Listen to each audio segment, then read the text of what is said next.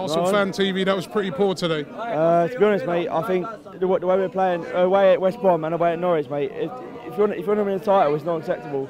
I think you have to win both games, and in a day, strength and depth is a key, most important thing in a title challenge, and we haven't got that. And I think with Sanchez as well, with big Sanchez thing, is we're playing. He's playing out wide, and he's been running his bollocks off all game, but. All he keeps doing is picking the ball up on the halfway line. He needs to be close to Giroud. Because that is where he's most effective, and that is where he scores our goals. You think it is the injuries that's hurting us now? Yeah, 100%.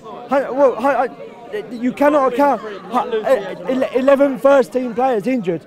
Yet strength in depth is the most important thing, but you cannot account for that. How can you account for that? That's not it. We can't win. We can't lose 3 games in a row and not win the league. We have to win. We can't not win 3 games in a row and win the league. It's not possible.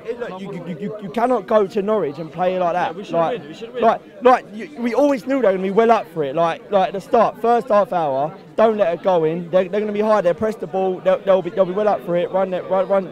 But like, no. Well, why not? Why did he had all summer to buy someone? Why did we buy someone except for a goalkeeper? Come on, you know our history in injuries. Why did we go and buy some players? Honestly, like I think every single Arsenal fan that comes to an Arsenal game, every away game, like me and you, like, and it's like everyone sees it, but he doesn't. He doesn't. 5 points we dropped this year. 5 points. Yeah, but it's still the same. We can't win at these places. It's no good getting a draw here. It's no good.